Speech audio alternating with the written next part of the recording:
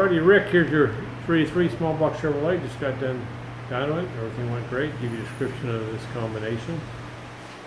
It's got our cylinder heads on it. Got one of our custom ground hydraulic rollers. It's got Holley's manifold on it.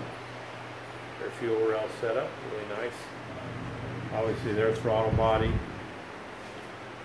Terminator X ECU.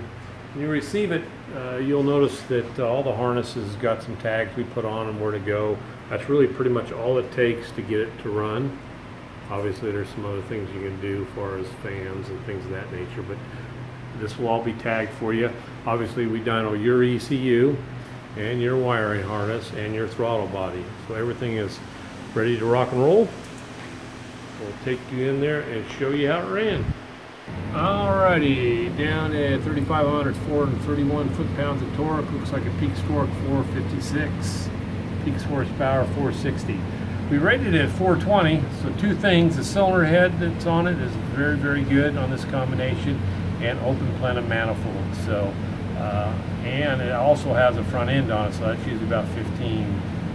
So runs really good. So we'll get her off there and get in a crate, come your way, kind of give you a glimpse of the fuel graph. Everything looks good there. So have a great day.